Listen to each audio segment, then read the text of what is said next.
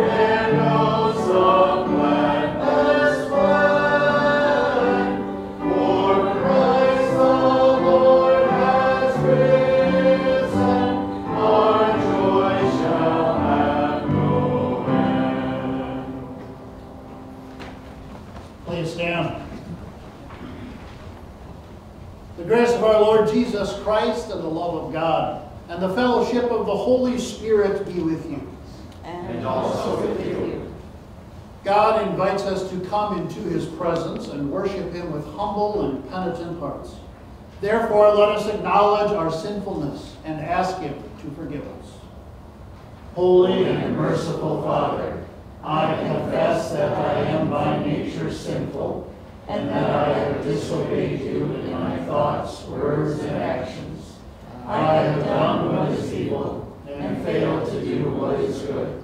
For this I deserve your punishment, both now and in eternity. But I am truly sorry for my sins, and trusting in my Savior Jesus Christ, I pray, Lord, have mercy on me, a sinner. God, our Heavenly Father, has been merciful to us and has given his only Son to be the atoning sacrifice for our sins. Therefore, as a called servant of Christ and by his authority, I forgive you all of your sins. In the name of the Father, and of the Son, and of the Holy Spirit. Amen. For all that we need in life, and for the wisdom to use all your gifts with gratitude and joy, hear our prayer, O Lord. Lord, have mercy. For the steadfast assurance that nothing can separate us from your love, and for the courage to stand firm against the assaults of Satan and every evil, hear our prayer, O Christ. Christ, have mercy. For the well-being of your holy church in all the world, and for those who offer here their worship and praise, hear our prayer, O Lord. Lord, have mercy. Merciful God, maker and preserver of life, uphold us by your power and keep us in your tender care. Amen. The works of the Lord are great and glorious. His name is worthy of praise. O Lord, our Lord, how glorious is your name in all the earth. Almighty God, merciful Father, you crown our life with your love. You take away our sin. You comfort our spirit. You make us pure and holy in your sight. You did not spare your only Son, but gave him up for us all. O Lord, our Lord, how glorious is your name in all the earth. O Son of God, eternal Word of the Father, you came to live with us. You made your Father known. You washed us from our sins in your own blood. You are the King of glory. You are the Lord. O Lord, our Lord, how glorious is your name in all the earth.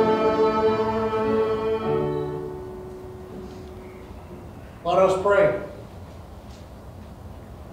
Lord God Almighty, so rule and govern our hearts and minds by your Holy Spirit, that we may always look forward to the end of this present evil age and to the day of our righteous judgment. Keep us steadfast in true and living faith, and present us at last holy and blameless before you. Through your Son, Jesus Christ our Lord, who lives and reigns with you in the Holy Spirit, one God, now and forever. Amen.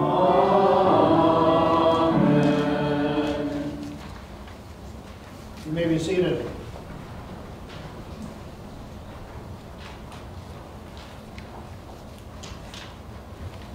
The Old Testament lesson is taken from Malachi chapter 4, beginning with the first verse.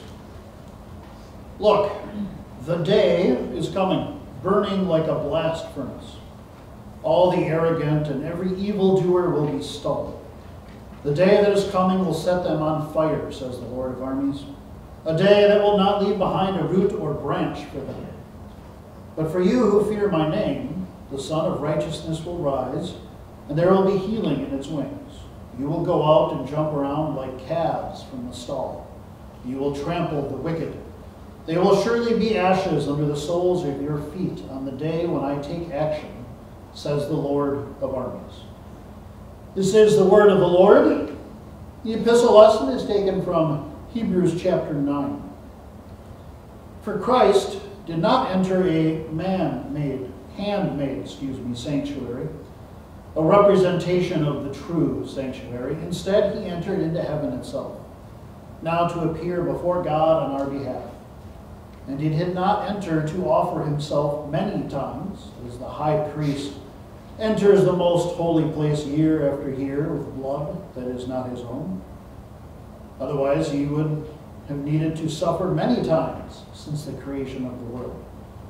But now he has appeared once and for all, at the climax of the ages, in order to take away sin by the sacrifice of himself. And just as it is appointed for people to die only once, and after this comes the judgment, so also Christ was offered only once to take away the sins of many. And he will appear a second time without sin to bring salvation to those who are eagerly waiting for him. This is the word of the Lord. Join me in the verse of the day. Alleluia. Watch therefore, For you do not know on what day your Lord is coming. Alleluia.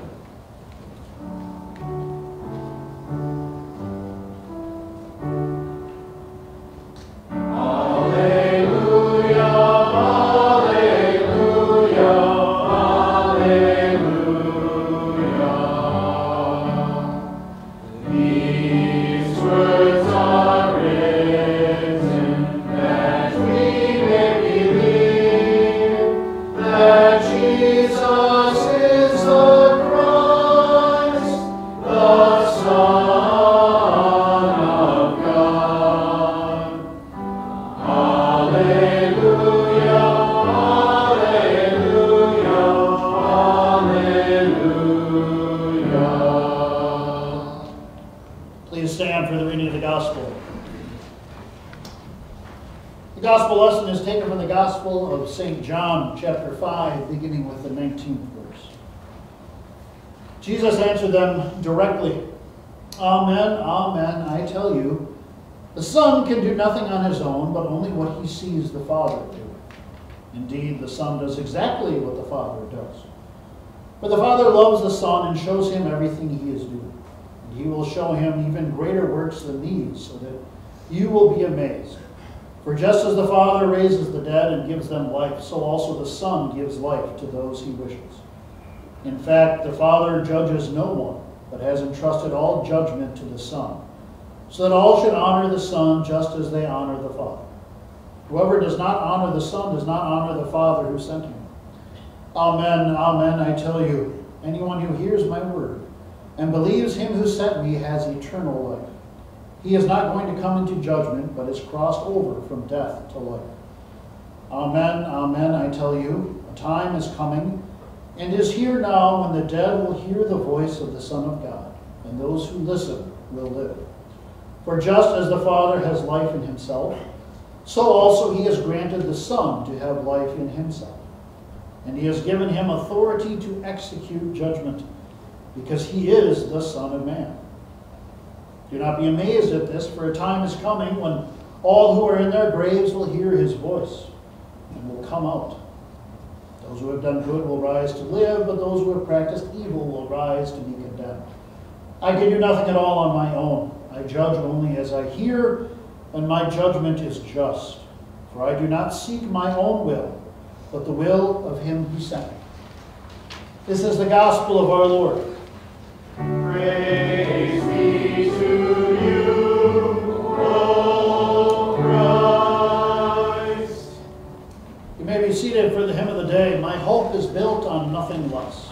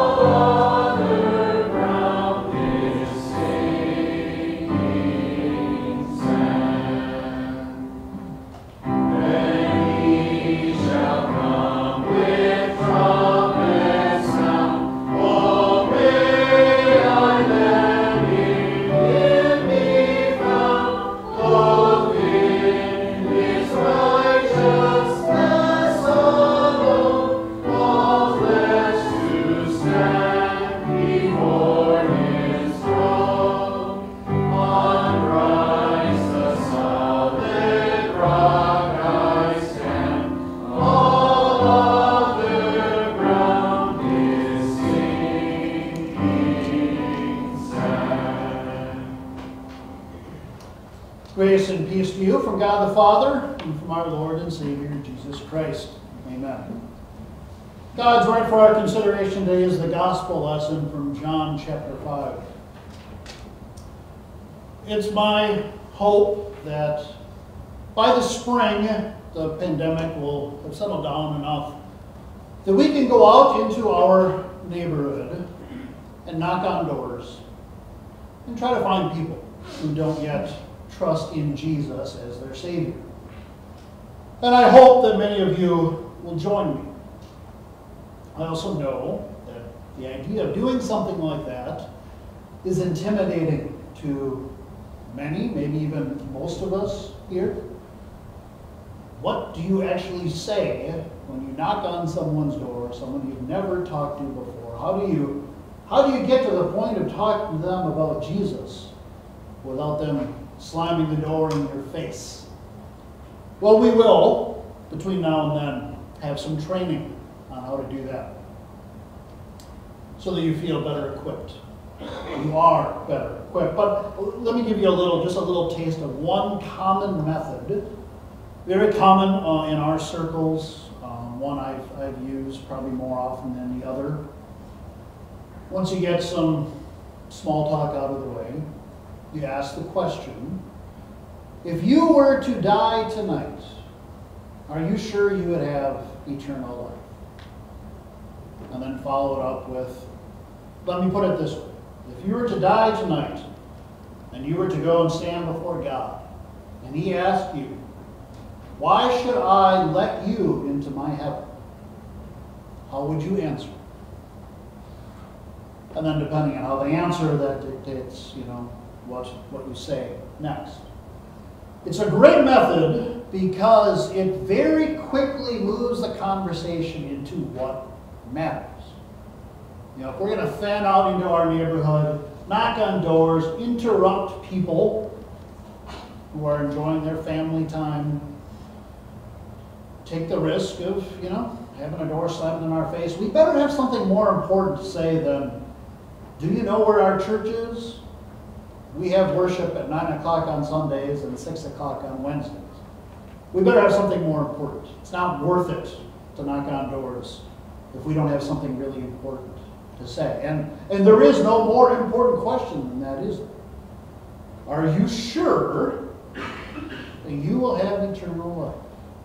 How would you answer God if He said, why should I let you into heaven? There is no more important question. Actually, such an important question that it's worthwhile for you to chew on that a little bit. Are you sure? Are you certain that you will have eternal life? Experience has taught me that the odds are pretty good that a fair number of you would answer that question with something less than certainty. I've sat at enough deathbeds and asked people a version of that question and received an answer that breaks my heart. I want you to be sure. Jesus wants you to be sure. You can be confident and certain. Do you understand why the theme for this service is that we look forward to Judgment Day? If that seems a strange thing for you to say, we need to dig into that. Because you can be confident, you can be certain, you can be hopeful about Judgment Day. You should, not just can be, you should be.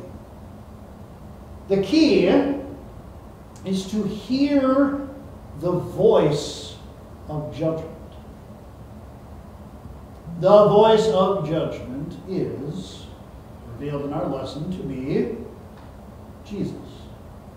Now, a lot of what Jesus emphasizes here, this was a hard text to write a sermon on because there's so much in here. Jesus focuses a lot on emphasizing that unity of the Trinity, the unity of Father and Son. When he talks about how the Son can do nothing without the Father, he's not saying that he, the Son, is less than the Father. He's emphasizing the unity, that they are together. One God, three persons. That's not really the focus of this sermon, though, because there's some other stuff in here. This stuff about the judgment and about being confident and certain. And really, your confidence about Judgment Day really comes all down to that. That the voice of judgment is Jesus. That's your certainty, your comfort, your hope. Jesus emphasizes the unity between he and the Father. But yet, in these verses, he claims the role of judge for himself. He is the voice of judgment. He is the judge.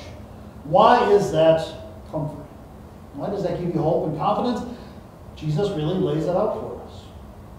He himself, in these verses, refers to himself as both Son of Man and Son of God. Your confidence lies in the fact, first of all, that the judge, the voice of judgment, is the Son of God, which means, of course, true God. Why does that give you certainty? Well, number one, the judge actually has real authority. Binding, everlasting authority. The ultimate authority is the one who is the judge. That's important. If the judge on the last day had something less than absolute authority, the whole thing would be a farce, right? This is not just a human being who is the voice of judgment. He is also God, with all of the authority of God. He also has all knowledge. A judge, imagine if in our criminal justice system, we had judges who were omniscient, who knew everything. We would have perfect justice, wouldn't we? That would be amazing. Well, that's exactly what we have on that day. A judge who knows everything. A judge who can actually see into people's hearts and know secret thoughts and motivations. A judge who has all authority, all knowledge, and is holy and just. We all know all the stories about corrupt judges and how much damage one corrupt judge can cause. You probably read stories in the news about dozens and dozens of convictions that have had to be overturned because it was found out that a judge was corrupt. Not so this judge. He is perfectly holy and perfectly just. He has the perfect conception of good and evil, right and wrong, and what good deserves and what evil deserves. He has no ulterior motives. He's not swayed by any special interest groups. Perfectly holy, perfectly just. That's your judge. So have confidence that the verdict will be perfect. A holy and just verdict. But there's a reason that Jesus is the judge. There's a reason that Jesus being the judge gives you comfort and hope and certainty. And that's because he is also true man. Actually one of us. We talk about a jury of your peers. The one judging us is one of us. Now, the comfort here, though, is not a sentiment, something somewhere along the lines of, well, so he is one of us. He knows. He knows how hard it is. He'll cut us some slack. He can empathize with us. Jesus certainly does know how difficult life is. He certainly can empathize with us. But it's not really comfort to think, well, Jesus will let some of us go, the better ones, because he knows how hard life is. No, the comfort in our judge being one of us is that the very one who judges us is the one who gave up his own life for us. It's really an amazing concept, isn't it? The judge, who isn't just authoritative and holy and wise and full of knowledge, but a judge who loves us enough that he gave himself up for us, that he was willing to die for us. Not scary at all, right? There's no reason at all to be scared of a judge who loves you with a self-sacrificing, perfect, my favorite word, agape love. Hear the voice of judgment. That doesn't just refer to what Jesus is going to say on the last day. It's actually way better than that. Let me read verse 24 to you. Jesus says, Amen, amen, I tell you, anyone who hears my word, hear the voice of judgment, anyone who hears my word and believes him who sent me has eternal life. He is not going to come into judgment, but is crossed over from death to life. There's a couple of tenses that you really need to pay attention to there. Number one, has eternal life. You hear his word, you believe, you have, present tense, eternal life. And then he underlines that thought at the end. This person has crossed over from death to life. You already have eternal life. You've already crossed over from death to life. Those two things are not the same thing, okay? Has crossed over. You have crossed over from death to life. Something that happened in the past continues to have effects into your present and future. That is talking about you crossing over from spiritual death into spiritual life. For most of you, it was your baptisms. For some of you, it was when you heard the gospel later in life and the Holy Spirit worked that faith in your life and you crossed over. Just like that. You were dragged over, picked up, put on God's shoulders and carried over from death, spiritual death, to spiritual life. You have that right now. And that then leads to eternal life. So, in a sense, you already have eternal life. So, what's to be scared of on Judgment Day? Nothing. There's nothing to be scared of. You see, you have already been justified. You have already been declared not guilty of sin. That already happened. It's a fact. Jesus said it is finished on the cross. All done. Done deal. So what is Judgment Day? Judgment Day is really just Jesus announcing publicly what he already announced publicly. He's already announced publicly in his word that you are not guilty of sin because of him. It's just that on Judgment Day, there isn't going to be anyone who can ignore it.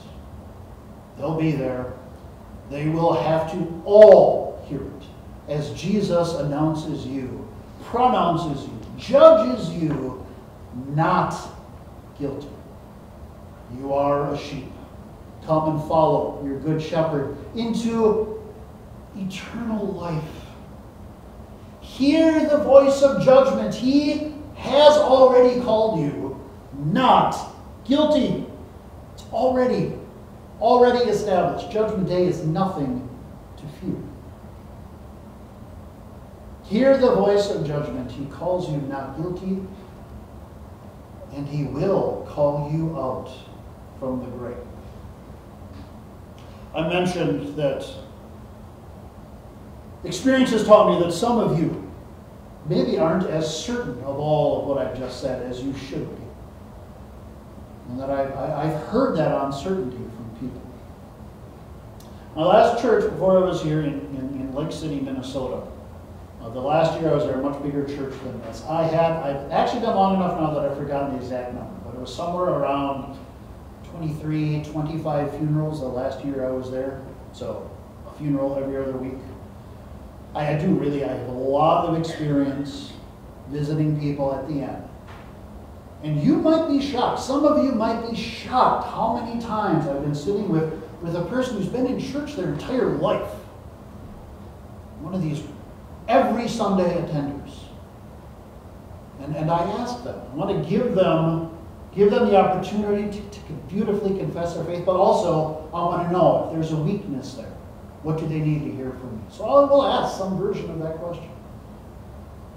Do you know, George, that you will go to heaven the moment you die? And too many times I've heard, I think so, or I hope so. Now, hope could be interpreted correctly, but in my experience in our culture, when we say hope, usually we mean, well, I want this to happen, but I don't know if it will. 23, 24, 25 funerals in 1 year. Can't tell you how many times I saw the children, the grandchildren of the deceased who, even though they were raised in the church I was a pastor at, long time ago left the church, left any church, left Christianity behind, and they are just broken. Just broken at the death of their loved one. They see no hope.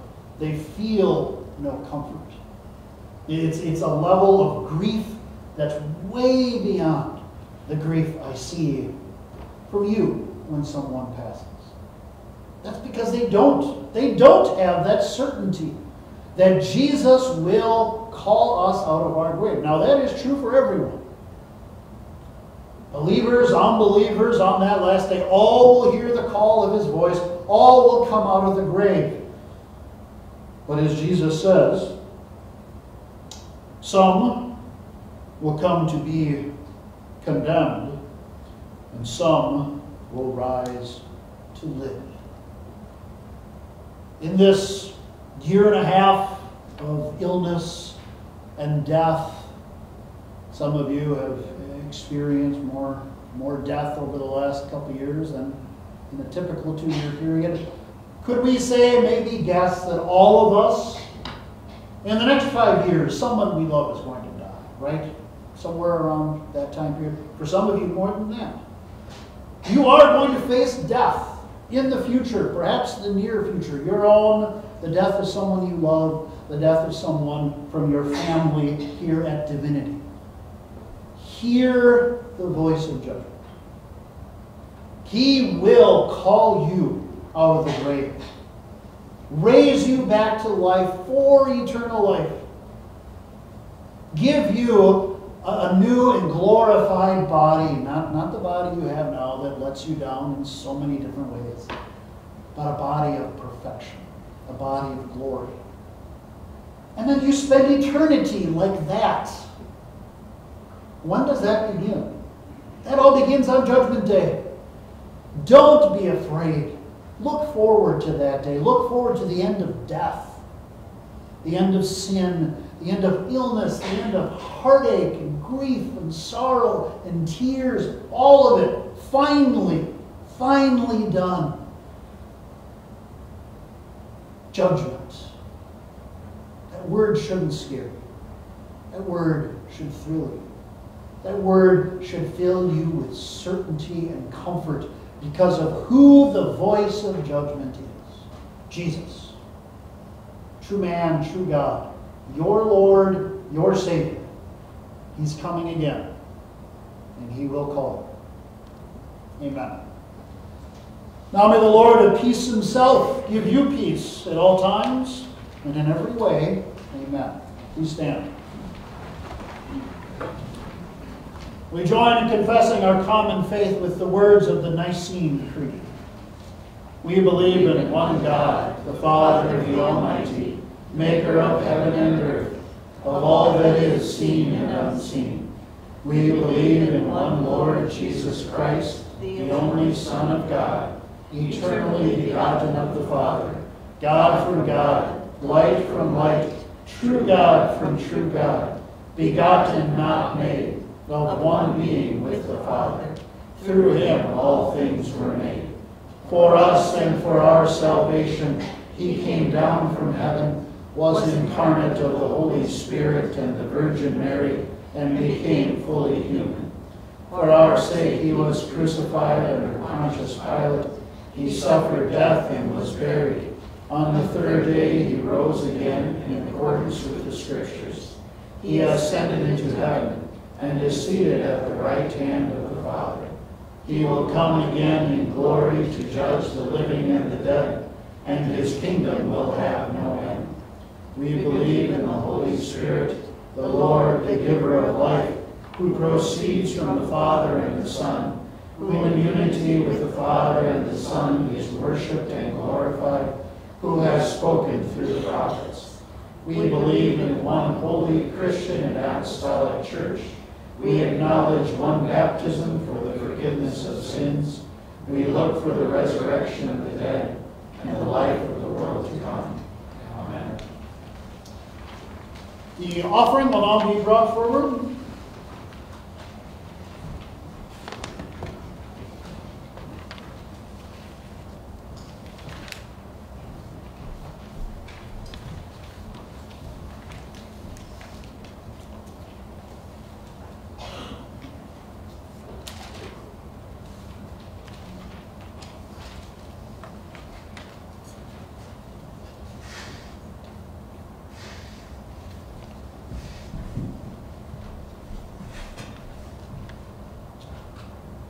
We have a couple of intercessory prayers today. Another one for Leanne Stemmig.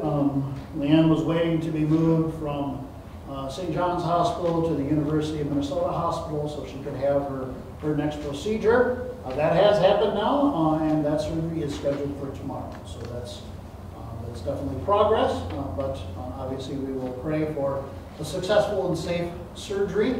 And then we will also pray for Marty Reinemann's mother, Mildred.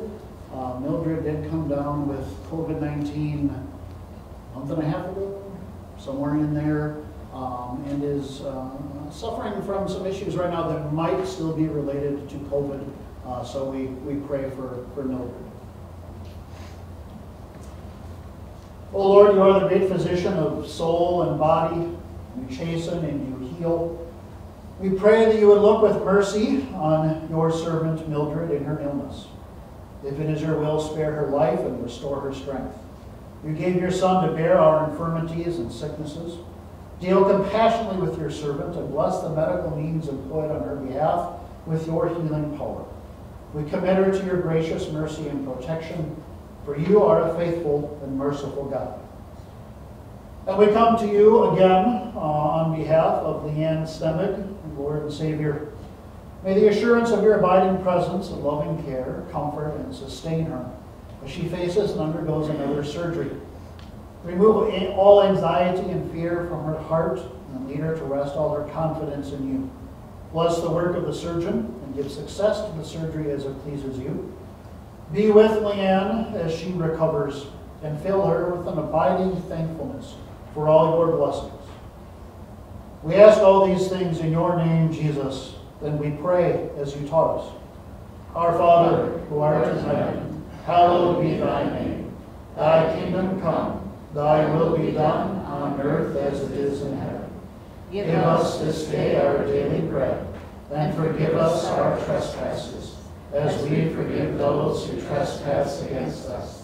And lead us not into temptation, but deliver us from evil.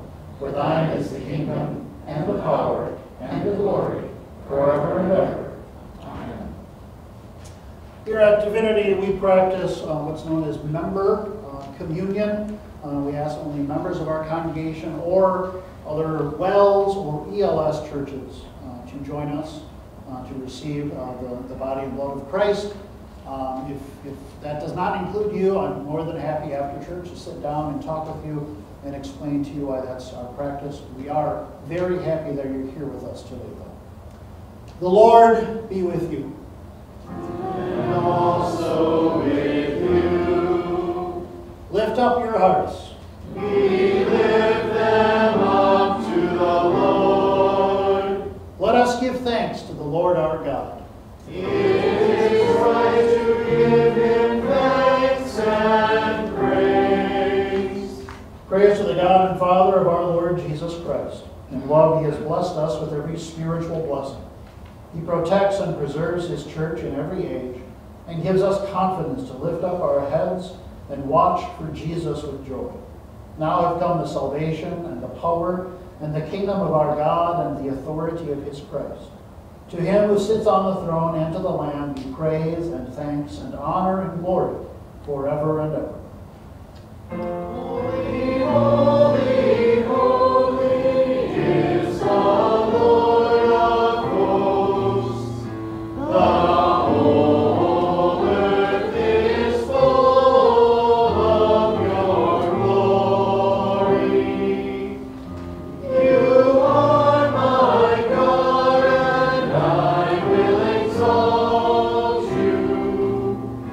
I will give you thanks, for you have become my salvation.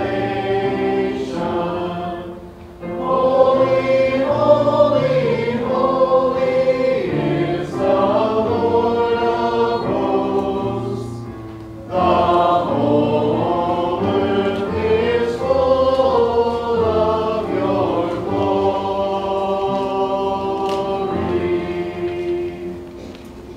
Our Lord Jesus Christ, on the night he was betrayed, took bread, and when he had given thanks, he broke it and gave it to his disciples, saying, "Take and eat. This is my body, which is given for you. Do this in remembrance of me."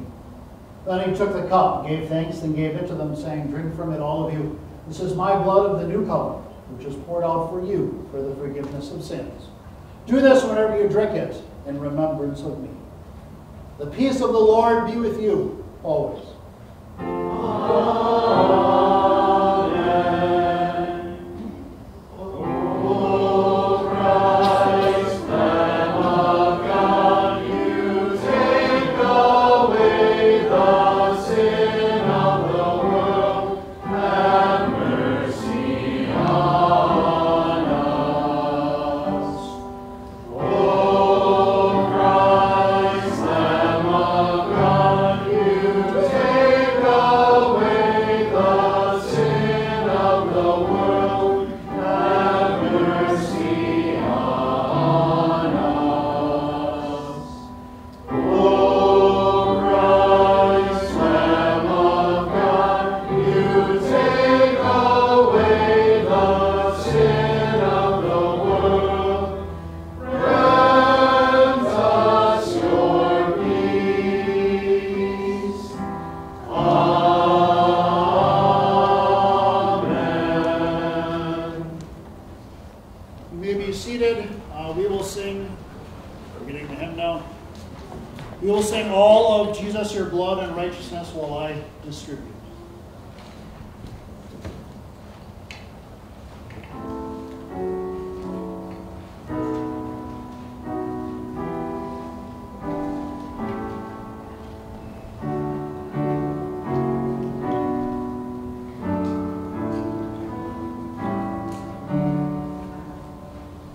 Jesus, your blood and righteousness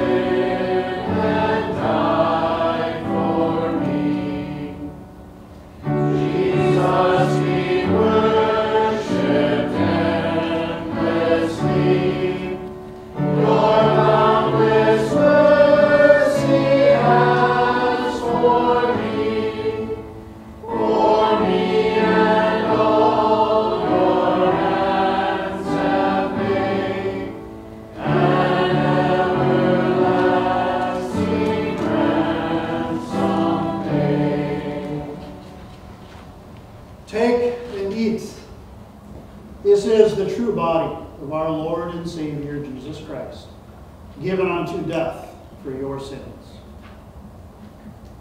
And take and drink. This is the true blood of our Lord and Savior, Jesus Christ, poured out for you for the forgiveness of sins. And now may this true body and blood of our Lord and Savior strengthen and preserve you in the one true faith unto life everlasting. Depart in peace. Your sins are forgiven. Amen.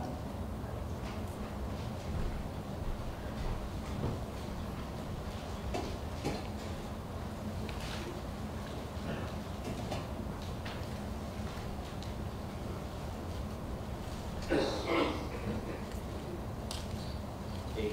and eat. This is the true body of our Lord and Savior Jesus Christ, given unto death for your sins.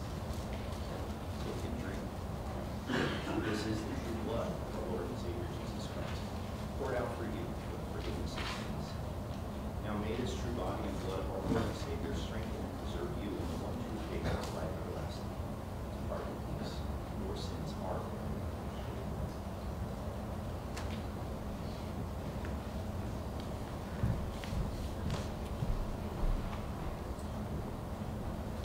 Please stand.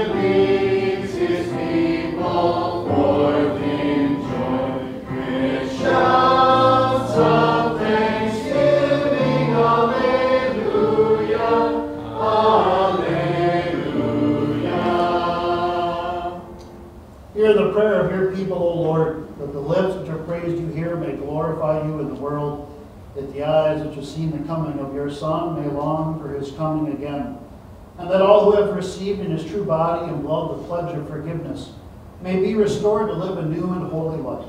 Through Jesus Christ our Lord, who lives and reigns with you in the Holy Spirit, one God, now and forever.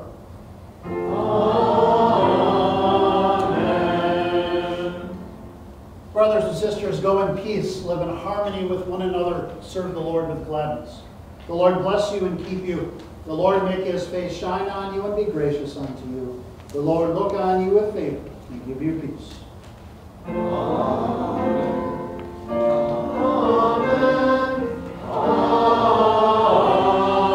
Amen. You may be seated. Thank you for joining us today. Thanks to those who came to help with fall cleanup projects. Yesterday, choir does not meet today. Bible class, we meet downstairs. Teen Bible study up here. And then Sunday school, of course, meets. The question that we will look at in Bible class today, a person who asked questions about what is the fate of unbaptized, specifically babies, miscarried children, aborted babies. They never had the chance to get baptized. So what can we say about them? So that will be what we look at in Bible class today. Remember to sign the friendship registers. We do appreciate that. Adopt a family. We will do our shopping event on Saturday. If you've never done that, super fun. You take a fair amount of money and you go out and you buy Christmas presents for families that really need help. And then we come back here and we wrap them together. It's a lot of fun. So if you've never done it, or if you have for that matter, please join us. Men's Fellowship, we meet on Thursday at Surly Brewing. So please join us. Council and committees meet on Tuesday every month for I don't know how long. The elders have discussed. So is it time to maybe sit in every pew and do Holy Communion the way we used to? And it does feel, at least To William and I, William's head elder, it does feel like we're getting a lot closer to that. A lot of churches have gone back to, their pre-pandemic practices. So we're gonna discuss that on Tuesday. And I mean, I'll just be totally open and honest. I think William and I are both leaning toward that. But I'm telling you to give you the opportunity to give me some feedback, and William too. Talk to either William or I in person, phone, email. If you have some thoughts on that, there are a few different things we could do. Like we could, say Wednesday night, we'd still do communion with these little cups, so that if you're not comfortable coming up to the rail, you can come and get communion Wednesday. Or maybe if you let us know, we could bring communion to you. You just stay in your pew. You don't have to come up if that's what you would prefer. Or right after church. There's a few possibilities, but it will be helpful for us to know. Are most people comfortable with this? How many is most? We've tried to really be sensitive over the last year and a half to try to serve everyone in love, but more information would help us in doing that. So please talk to William or me over the next couple of days, or even after Tuesday if something occurs to you. All right. Sorry about the long announcements. Have a wonderful day. Please greet those sitting around you. And wait for the ushers. Morning. I didn't even know that was you. Yes, I thought that never would happen. I had to look twice. What? It was scary. I hadn't seen that on you before. So you're doing well? Yes, we are. We're Catholic, living up in the busy area, and yeah, in good health. So it all helps, doesn't it?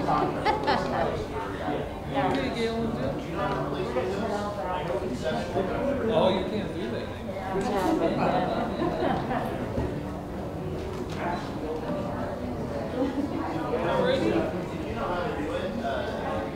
Good to see you again. Really long backwater.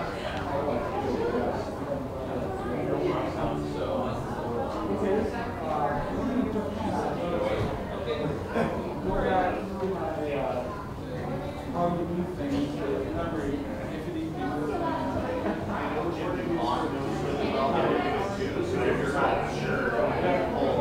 But I think I know how to do it, but if you do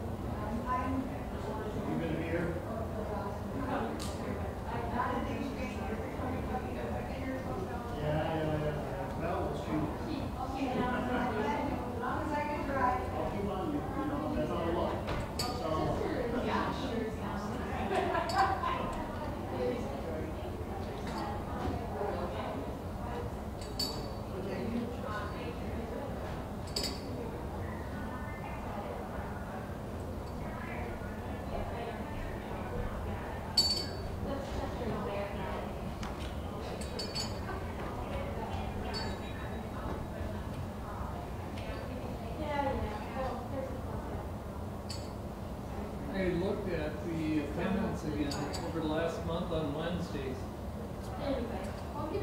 Between 16 and about 10. To be honest, it wasn't for the dance schools. Yes. I might say people aren't making use of it, but so. Yeah, I totally agree. It's one of those things that are good to do in the middle of the summer. Yeah, actually